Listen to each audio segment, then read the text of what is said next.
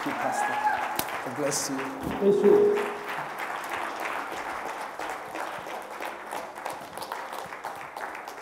Hallelujah. I greet you all in Jesus' name this morning. It's good to be in the house of the Lord.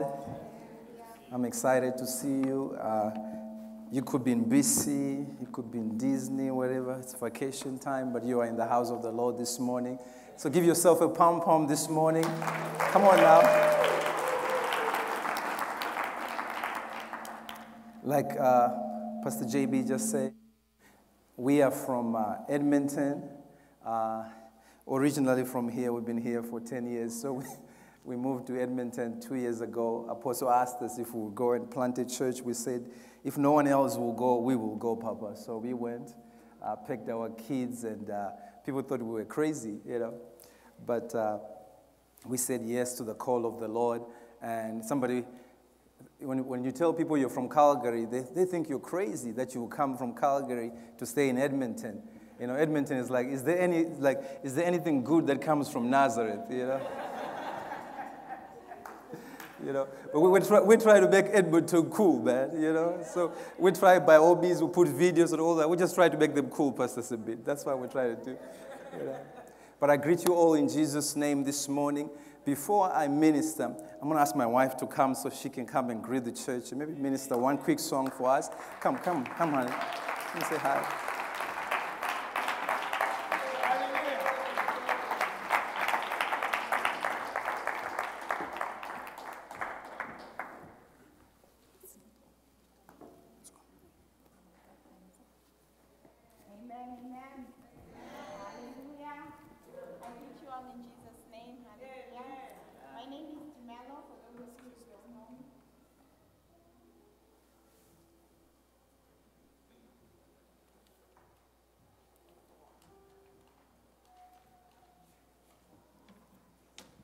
Amen. Hallelujah. My name is Tumelo. For those of you who don't know me, I'm a daughter in the house. This is my home. I'm not a stranger. Hallelujah. It's good to be home. I'm sure most of you have seen me for these past few Sundays. Yes, I still live in Edmonton. So we're just on vacation. We're passing through, and we wanted to stop by at home and greet you all. Amen. So I'm going to minister a song before my husband ministers the word. Hallelujah.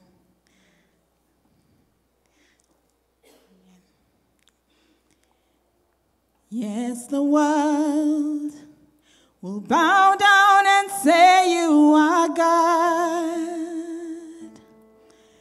Every man will bow down and say you are King. So let's start right now. Why would we wait? King of glory, fill this place. I just want to be with you. Come on, worship with me, church. I just want to be with you. Oh, King of glory, King of glory, fill this. Just want to be with you. I just want to be with you. King of glory, King of glory, fill this place. I just wanna be with you. Oh, I just wanna be with you. Oh, King of glory, King of glory, fill this place. 'Cause we just wanna be with you. Just wanna be with you. Sing it again. King of glory, fill this place.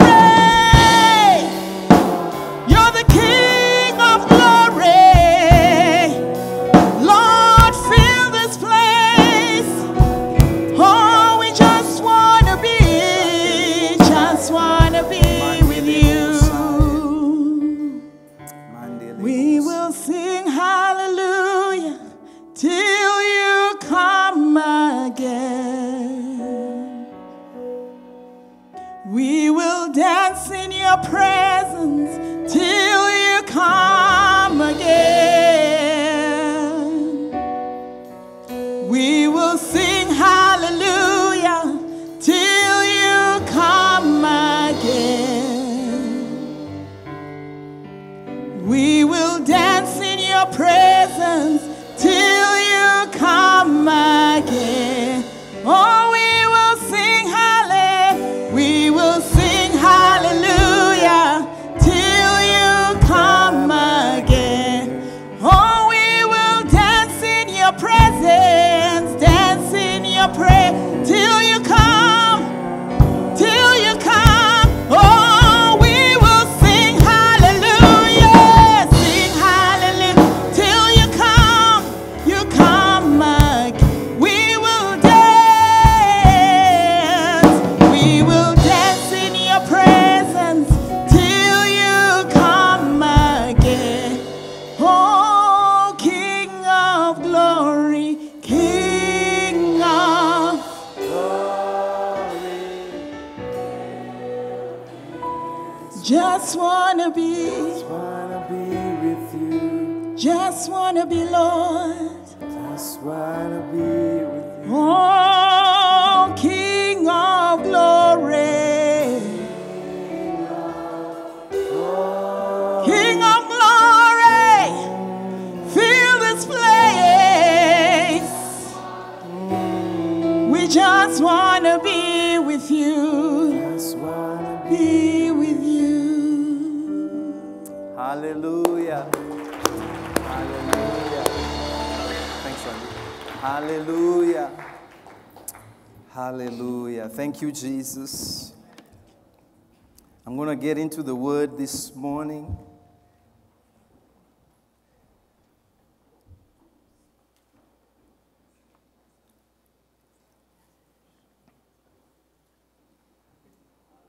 Hallelujah.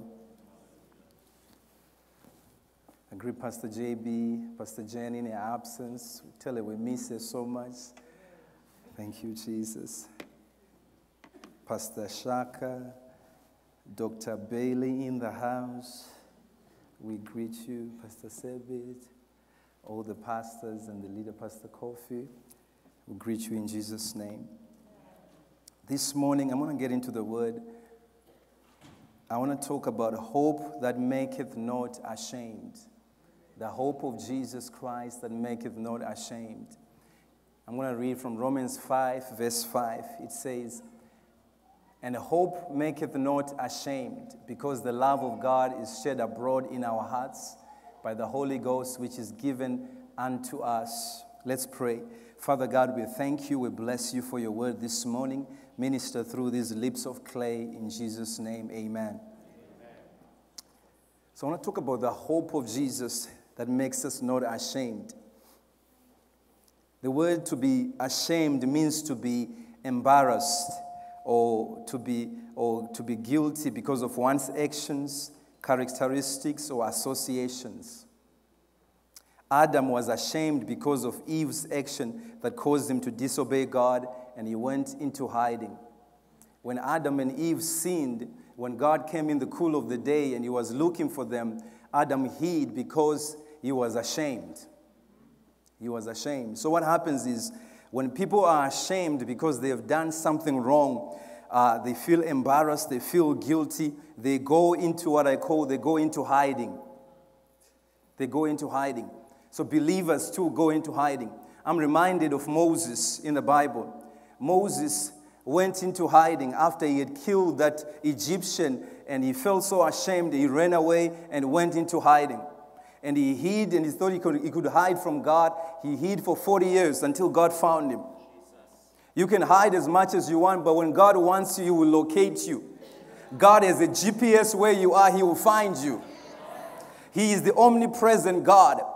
He's the omniscient God. He sees everything. He sees you. You can hide from God. You can hide from people, but you can't hide from God. So Moses goes into hiding in the desert, and God locates him. God locates him while he's hiding. So there are believers in this place who are hiding from God. Shakalabosaya. I came to expose you this morning. Somebody's hiding from God because they're embarrassed, because they are guilty, because they've made a mistake.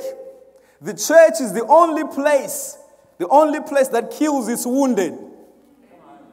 The army takes care of its veterans. You go, they have legions and stuff. They take care of those people who went to war. They still tell you people went to World War II, whatever, in 40. They still take care of them. But the church is the only place that kills its wounded.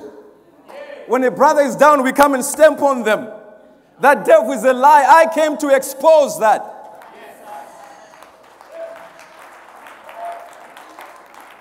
I'm just getting started. Somebody's pulling on me right now. I'm trying to behave myself. So what makes us ashamed? When life does not work out as we expected, we become ashamed. When relationships fail, the enemy makes us ashamed.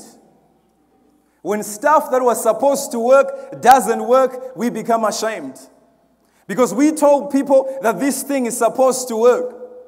We stood before everybody. We had witnesses of this marriage was supposed to work. And when we go through a divorce, now we are ashamed.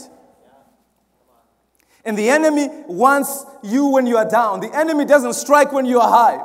He waits when you are down to finish you off. The devil doesn't play fair. And believers want to treat the devil like he's your friend. Oh, we don't need to pray loud. We are in the first world. That devil is a lie. He doesn't care whether you are in the first world. Those spirits will chase you down from Burundi. Those spirits will catch you here in Canada from Zimbabwe. That devil doesn't care, man.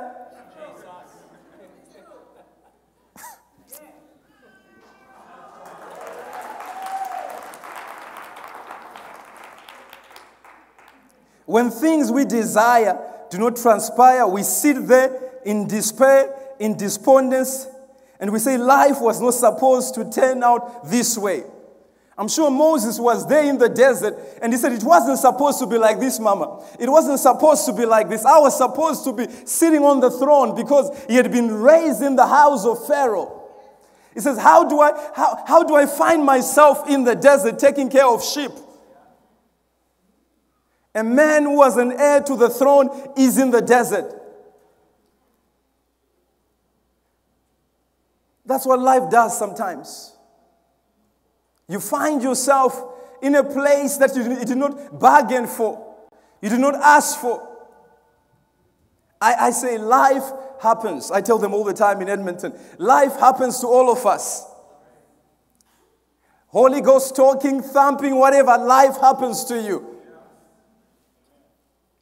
No one is exempt from life's trials. So when stuff happens to us now, the enemy wants us to be ashamed, to sit in that embarrassment, to sit in that guilty, and feel like the whole world is upon you. Woe is me. You feel like you're carrying the weight of the world on your shoulders. Can you really carry the weight of the world on your shoulders? You people say stuff like, I feel like the world's on my shoulders. Can you do that? People say stuff that they don't understand.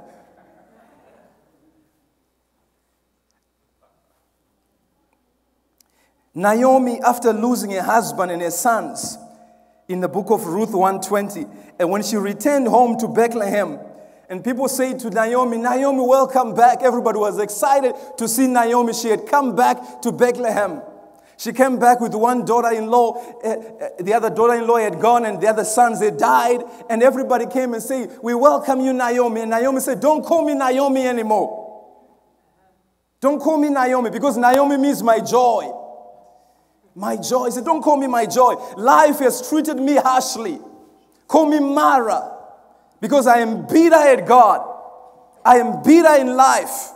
I am bitter in life because of things that have happened to me. So you see people, when you talk to them, they spew out negativity because they are bitter at life. Because stuff has happened to them.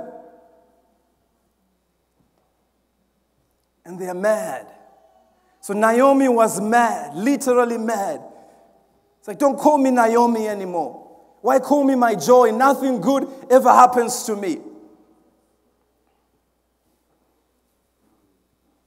She didn't know that that her later years were going to be greater than her past. No matter what has happened to you, I've come this morning to tell you that hope that maketh not ashamed, the hope of Jesus, it makes you not ashamed. Doesn't matter where you grew up, what happened to you, what transpired in your past. If you have Jesus, the Bible says, if any man be in Christ, he is a new creature. Behold, the old things are passed away. The word behold means look, gaze, stare at. This is something new that God is making. So it doesn't matter what has happened in the past. God knows what has happened in the past. He is God after all. You don't have to announce it to Him. People are ashamed because of their past. The things that nobody knows about. There is stuff that nobody knows about that you know about yourself. So when people come to church, they're already struggling with some issues. It's not our job to come here and condemn them. I tell them in Edmonton, I say, I don't need to tell people what they're doing wrong because they know. They are not kids. I don't need to tell them what they're doing wrong. My job, I'm not the police. Don't think I'll be going on Facebook and policing, where were you on Saturday? That's not my job. God hasn't called me to do that. I got 2 kids to play with and my wife. I don't have time for that. I am not God. I'm just a servant of God. That's it. So I'm not here to police people and tell them what they're doing wrong. They already know what they're doing wrong. When they come into the house of God, they need encouragement. They need hope. They need fuel to face another day. That's what they need. The Bible says there is now, therefore, no condemnation to those who are in Christ Jesus. There's no condemnation. Doesn't matter what you have done. There is forgiveness here. Doesn't matter what you have done. Doesn't matter where you come from. Whether you had abortions, whether you had extramarital affairs nobody knows about, doesn't matter. When you come here, you can confess those sins. Our God is faithful and just to forgive you. You can move on with your life. You can begin again. God can erase your past. And He can make your later years to be fruitful. Yes. Like He was saying, God can accelerate your future. God can redeem the time. The Bible says we redeem the time, for the days are evil. So God is in a process of acceleration because we have to redeem the time before Jesus comes. We have to win people for Christ. That's what it's all about. I tell people that the primary thing is to win people to Jesus Christ. Everything else is secondary. You getting a blessing is secondary. But the main thing is to get as many people to heaven with us. That's why we are here. That's why I told people, that's why I left Calgary to come to Edmonton. I wouldn't have come here even if you offered me a job that paid whatever. I didn't like Edmonton.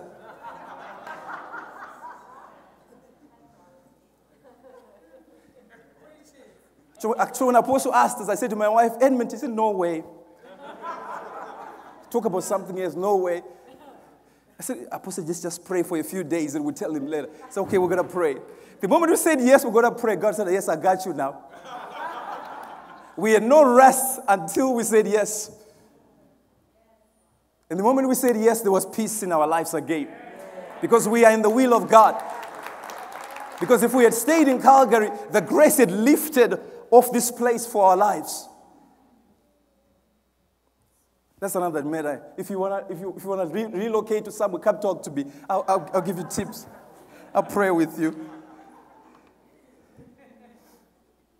The shame, people are afraid because of the shame of failure, rejection. Makes people ashamed. Jesus took our shame. It was a shameful way to die on the cross. So you and I do not need to live in the shame of our past, in the shame of that abuse. Whatever that happened to you, you don't need to live there. Yes, it happened. I'm not saying it did not happen. I acknowledge it happened. But you're not going to live your life because of something that happened 20 years ago.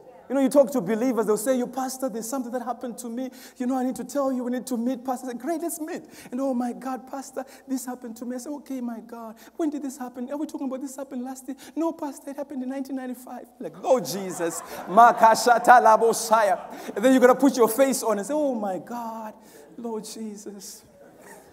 I hope they're not watching, you know. I love my church, so thank you, Jesus.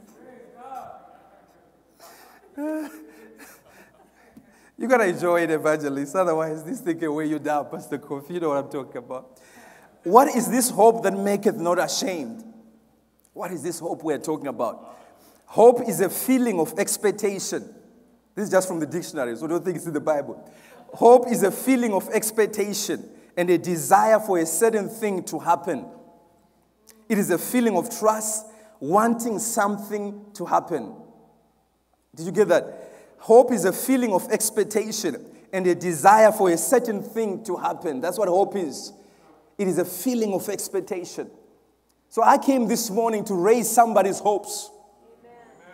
I came to raise somebody's hopes. Somebody has decided they're not going to believe God because they've believed for a long time and that thing has not come to pass. But I dare you this morning to believe God again. I dare you to believe God again. Because the enemy is after you believing God.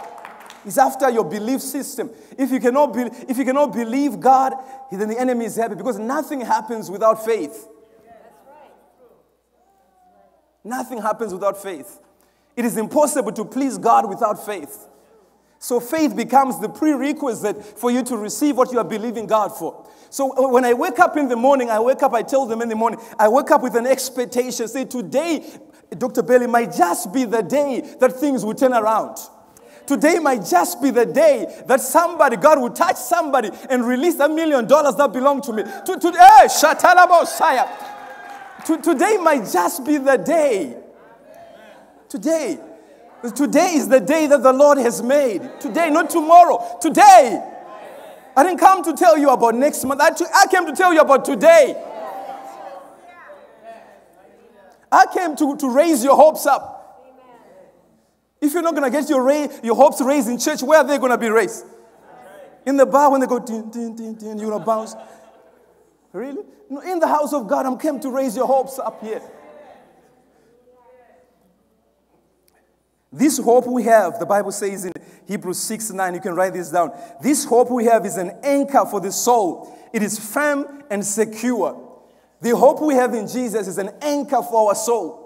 It is firm and it is secure. Paul says when he writes in the book of Colossians, he says, be steadfast and unmovable. Be steadfast in this hope. So it doesn't matter what comes my way, I remain steadfast. I remain unmovable. I just keep showing up. I tell them, I show up at church, sometimes stuff is not working. And I'm preaching like everything is rolling in my life. Because I've made up my mind that stuff doesn't determine how I respond to God.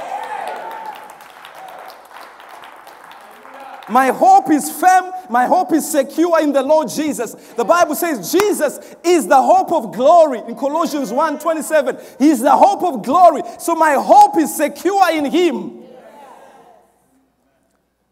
So before you believe God for anything, you need to make sure that your hope is secure. That even if that thing doesn't come to pass, it doesn't shake your faith. You remain steadfast and movable.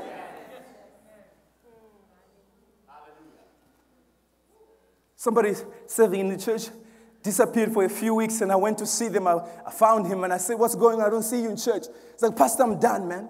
I'm done. I said, why? He said, everything keeps happening for everybody else but me. I'm so done with this thing. I said, God is not Santa Claus, dude.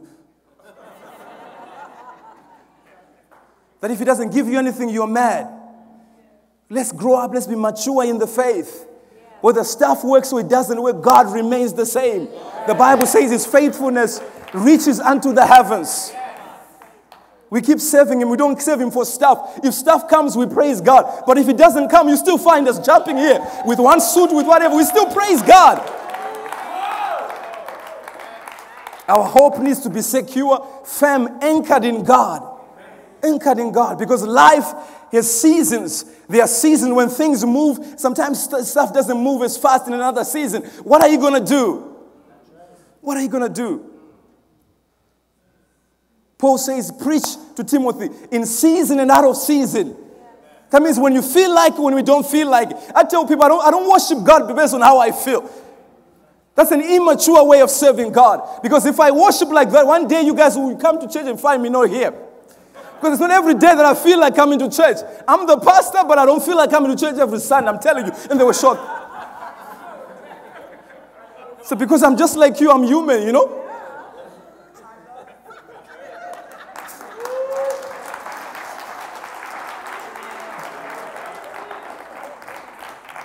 But I'm past that realm of how I feel, Beth. Yeah, I'm past that. Doesn't matter.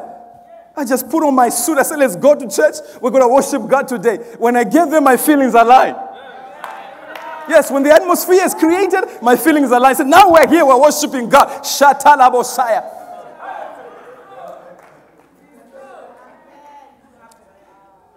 I want us to raise our hope antennas and cause you to return to your stronghold of hope. Can you project from me Zechariah 9:2? Hope is a stronghold. It is a force. It is a force. Zechariah says, return to the stronghold of hope, you prisoners of hope.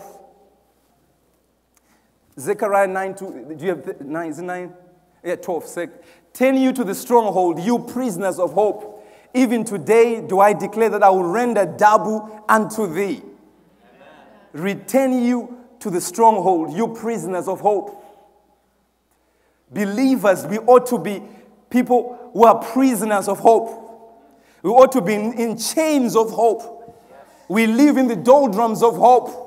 When people come to us in despair, when they are in contact with us, it's a contagious spirit. When they leave, they feel encouraged. They can leave feeling down when they have come into contact with you. You can leave feeling down when you've been in contact with Pastor Shaka. He's gonna infect you with his encouragement. Shaka Rabotaya. You feel like, oh my God, something is stirring inside of you. That's how we ought to be. Because the Bible says we are prisoners of hope. So I came this morning to raise somebody's antennas of hope. Let hope arise inside of you. That desire, that expectation, let it arise again.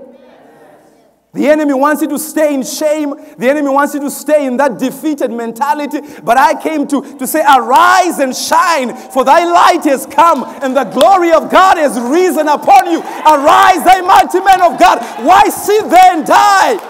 The leper said, why sit here and die? If we sit here, we die anyway.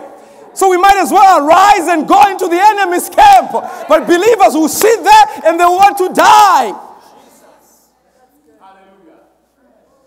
But hope refuses to die. As long as I have breath in my lungs, I'm still alive. As long as I have breath, I can do something else. Today is a new day. Yesterday I fell flat on my face, but today I wake up again and say, I'm back again. You didn't finish me yesterday, devil. You should have finished me because I'm back again today. Come on, bring me what you got. What do you have? Bring me what you got. Pa, give me what you got. Pa, give me what you got. Pa, what do you have?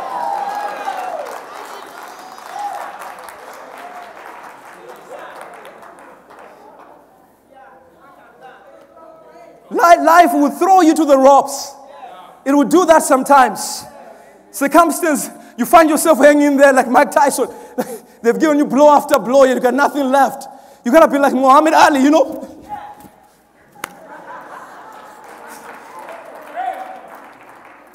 You're getting me worked up, man. Thank God I'm still young so I can run. When things work or don't work, you just dig in and say, I live in hope.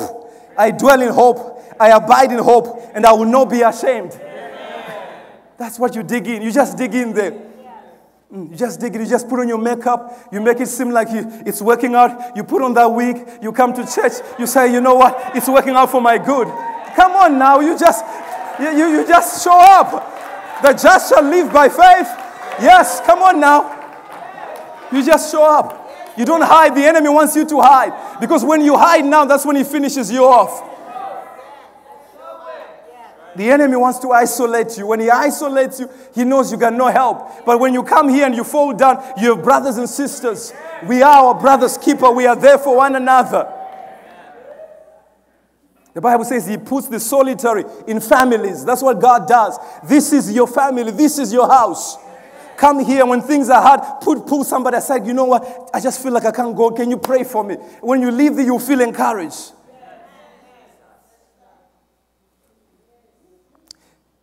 I know God will never leave us nor forsake us.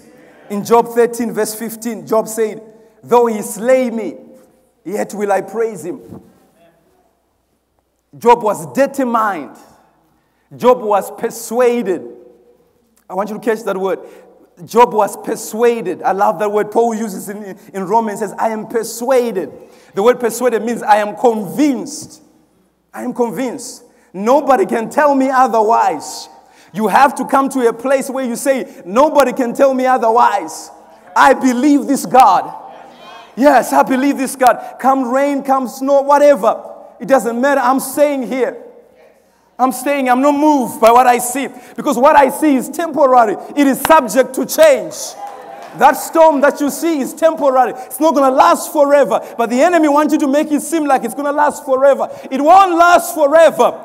Winter doesn't last forever. It might get as cold, whatever, however you feel. But eventually spring shows up. Eventually spring shows up. When spring shows up, we take on the lighter jackets. And then summer comes. We throw out the lighter jacket, we put on the shorts. We go to the beach.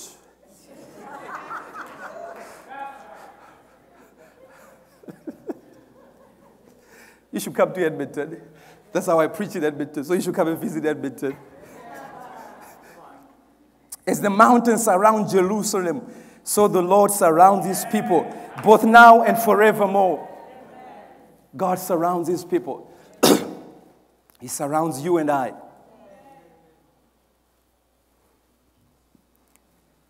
I'm going to start to close now. His promises are yes and amen. 2 Corinthians 1:20. His promises are yes and amen.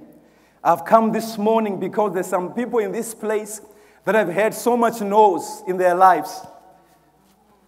You heard me. Some people have had so much no's in their lives that they can't believe that there's a yes in their life. Yes, we have decided to offer you that job. Yes, you are the one that we have picked. Yes, you are the candidate for this thing. Some people haven't heard that word yes in a long time. Doors keep shutting in their face. A few months ago, I came to church and I declared, I said, we are in a season of yeses now. I said, we are in a season of yeses, and somebody caught that word. And a few, 2 weeks or 3 weeks, they came and testified. So when Pastor declared that we are in a season of yes, I caught that word. Because when a word is prophesied, somebody has to catch that prophecy. So he caught that word, and there was a job that he applied for, and he applied and he went for an interview. They said, after a week, we've taken somebody else. And a week later, they put another job, same company, and he was underqualified. He said, Pastor, do you think I should apply? I said, go ahead and apply again. What are you going to lose anyway? If they don't respond to you, nothing changes. You still have your job. You still have your life. What's the worst that could happen? Let's just apply. I said, let's believe God. We're in a season of yeses. We prayed and we believed God. And he came back a week later and came back and said, Pastor, I don't believe it. I don't believe it. They gave me that job. They said, you are not the most qualified, but we feel you are the right candidate for this job. Yay! Shatala Makasaya. We feel you're the right candidate for this job. There was a yes in his life that was due. It was due. It had to come to pass. So I have come this morning to declare some yeses in somebody's life. The expectation of the righteous will not be cut off. Proverbs 23:18. I want to declare some yeses in your life. I want to pray and agree with some people in this place who've been believing God for some tenders, some big moolah, some big money. Big money. Yes, big money. And when the big money come and give an offering to the man of God right there. He's laboring and toiling. Some things, let me tell you, some things don't need prayer, they need a seed. A few months ago, I was turning 40. Pastor Carl. And somebody called me from church and said, Pastor, we know you're turning 40 today. We want to bless you with your family. Take your family out for dinner and stuff. And I had no money. I said, thank you, Jesus. You're so good. Amen. They said, check your email. They sent me an email transfer. And I said, let me pray for whatever you desire. Let me pray for what you desire. In a month or two, that lady was pregnant. But we had been praying 6-7 months before nothing happened. The moment she planted a seed, Apostle was there a few weeks ago and said, man of God, there are some things that don't need prayer. Sometimes they need baptism. Sometimes they just need a seed. That's all. So there are some things, maybe you're believing God for a breakthrough. The man of God right here is here. Doesn't matter how much, come and sow a seed and say, Pastor, pray for me. I'm believing God for this tender. It's not about the amount. It's about honoring Him. When you honor Him, God is a God who is a God of order. He respects honor.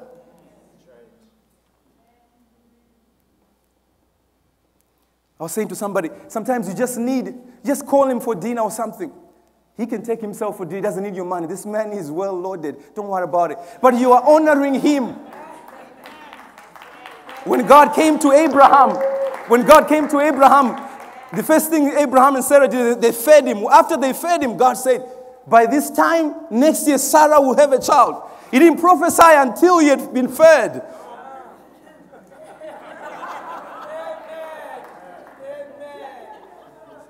So I don't leave here so I can say these things, Pastor, because I'm going home soon. So I can say it for you. But it's about honor. It's about honor. The anointing that you do not honor, you cannot eat from it. If you think, just Pastor JB, you're going to get the Pastor JB blessing. It's just Pastor JB, we have known him. He's a man of God. As much as we honor Apostle, we honor him because Apostle anointed him and set him in this house.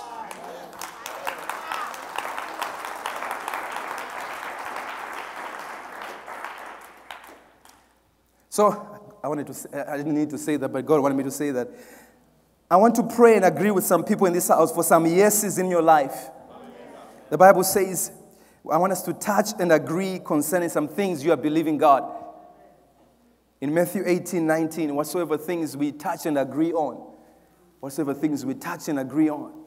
So I'm believing God for some yeses that as we pray with the pastors and we touch and agree with you, whatever it is, whether you're believing God for a child, whether you're believing God for a promotion, whether you're believing God for that business to take off, whatever it is you're believing God for, we are in a season of yeses. And then recently God gave me a word that now we are in a season of, can you project from this the last one? Hebrews 11 verse 1. Hebrews 11 verse 1, in whatever version, but especially KJV if you can. There it is. It says, now faith is. We are in a season, I declare to the house, we're in a season of now. Now. Because now is not tomorrow. Now is not next year. Now is now. When somebody says, let's do it now, there's an agency to it, right? When you tell you to stop it, do it now. It's an agency. It's a timing to it. So God said now. We're in a season of now. Whatever you believe in God for, the season of manifestation is now. Now. Because next year, when you're doing next year, what you're trying to do, you're trying to stretch your faith. You don't want to believe God. You say, maybe it's too hard. What if it doesn't come to pass? Don't worry about that. Just believe God. Your job is to believe God. Jesus said somewhere when he was healing people, he would say to them, according to your faith, let it be so. According to your faith. And they receive whatever it is that they were believing God for, according to their faith.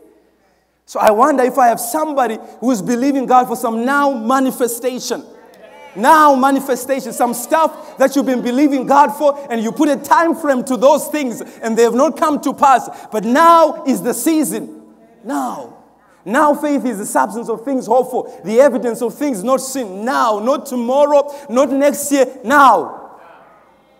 Whoever is sitting on whatever belongs to you. 2 years ago, before I left, I had a gentleman in church here, and he said, Pastor, I'm praying for my papers. They've been sitting there for 2 years, 3 years. They've been keeping postponing, telling me, oh, we're working on it, we're working on it. I said, okay, now we're going to pray. So now we're going to pray that whoever is processing those papers, God will give them no rest until they contact you.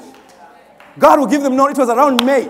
It was around June or something. By the time we got to August, we're about to leave, he came to me. He was helping me move and say, Pastor, you won't believe it. My papers are in process now. They send me the letters. Things are in motion. Because that's what we do. The enemy wants to keep you in what I call the spirit of delay. That's why he was speaking about acceleration, delay, where stuff just stagnant, it doesn't move. And we take it as believers. Sometimes you need to command and declare some things. You need to declare some things. The Bible said, decree a thing and it shall be so. Decree a thing and it shall be so. So I'm closing. It's 10 to, I'm good with time, man. Thank you, Jesus. Hallelujah. I'm closing now. I'm going to call, the first altar call I'm going to call is wherever I go, I make sure I do this. If you are in this place this morning, let's close our eyes. If you are in this place this morning and you have never made the decision to allow Jesus to be the Lord of your life, I'm going to extend an invitation to you. This is probably the most important thing that we're going to do in this service, is to give you an opportunity to respond to your Savior, is to give you an opportunity to say yes to Jesus. If you've never confessed Him as your Lord and Savior, I want to extend that opportunity to you this morning. If you're in this place and you have never received Jesus, I'm going to ask you to lift up your hand. Lift up your hand if you are in this auditorium this morning. Lift up your hand. Lift up your hand if you say, I want Jesus. I want Jesus in my life. I want Jesus in my life. Amen. Amen. Everybody's born again. Let's give God a hand clap. Hallelujah. Hallelujah. Hallelujah. Hallelujah. But if there are people in this place, I want to tie my faith with your faith so we can believe God together. I want us to touch and agree for whatever it is that you're believing God for, so we can declare some yeses in your life, that in the next few days, in the next week or two, we'll start hearing testimony. Come and testify to the house what God has done in your life. The Bible says that testimony of Jesus is the spirit of prophecy. So when you testify of what Jesus has done, you are prophesying into somebody's life. What you are saying is that God can do it again. If He did it for me, He can do it for you. So if you are here under the sound of my voice and you are believing God for something, and it's been months, it's been years, whatever it is, you can come to these altars. The pastors are here and I'm here. We're going to pray. We're going to touch and agree, and we're going to believe God that God will release some yeses. Stuff that's been sitting idle, somebody sitting on your papers, somebody sitting on your contract, somebody sitting on your business loan, somebody sitting on your mortgage. We're going to pray and believe God. Jesus says, I have come that they might have life and have it more abundantly. We're going to pray for the Zoe, the God kind of life, that acceleration would happen in your life and stuff will start to move. The God we serve, like Pastor says, He takes us from glory to glory, from one dimension to another dimension. He doesn't keep us in one place. He doesn't keep us in one place. Hallelujah. Thank you, Jesus. Thank you, Jesus. Let's pray for them, pastors. Let's pray for them. You can sing something for us. Hallelujah. Thank you, Jesus. Hallelujah. Hallelujah. Hallelujah. Do we need some oil?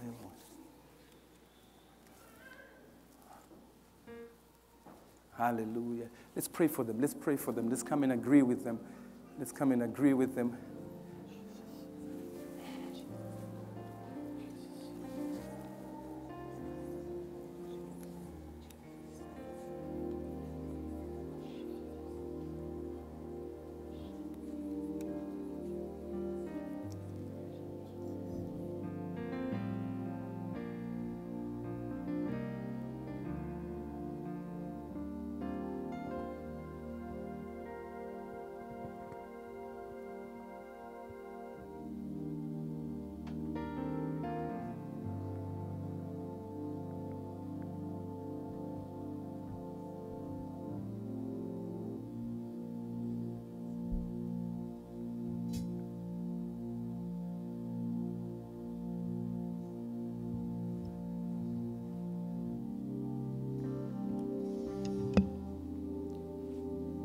Open the floodgates of heaven. Let it rain. Open the floodgates of heaven. Let it rain. Open the floodgates of heavens. Let it rain. Let it rain. Open the floodgates of heaven.